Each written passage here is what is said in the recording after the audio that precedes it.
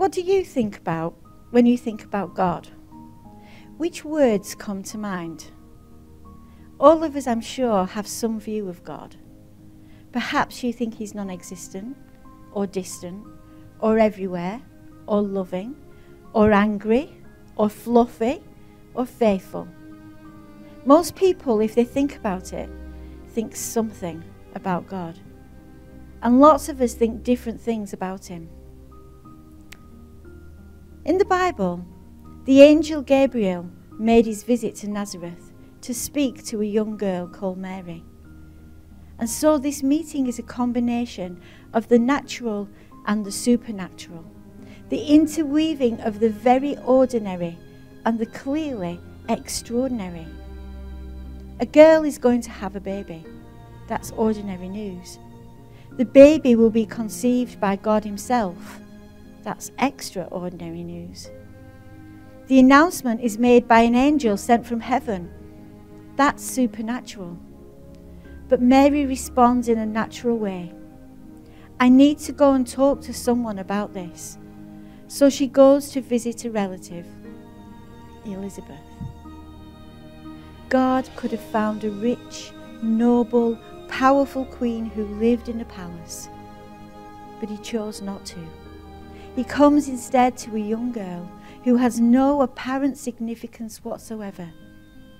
As Mary says, God has been mindful of her. You and I may be very little in the eyes of the world, but we are invaluable in the eyes of the one who made the world. I am now subject to King Charles III, but I doubt I will ever get a phone call or a visit from him. He doesn't know my name. His greatness is revealed by how isolated he is from me. But God's greatness is revealed in his intimacy with me. He does know my name, and he does know yours. He knows about and cares about the responsibilities that weigh heavy on your shoulders, the quiet disappointments that gnaw at you, and the concerns that keep you awake at night. He knows about your hopes and aspirations and the moments that make your heart sing. The Creator is mindful of you, and that gives you value. Whatever the world sees when it looks at you, and however you are treated by those around you, he is mindful. So what is your picture of God?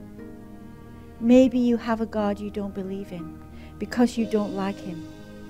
If you don't believe in a God because he is distant, uncaring, and unhelpful, I understand, because I don't believe in that God either. Here is the God of Christmas, of history. He is a God who knows you and cares about you, and he acts to help you. This God is the mindful God.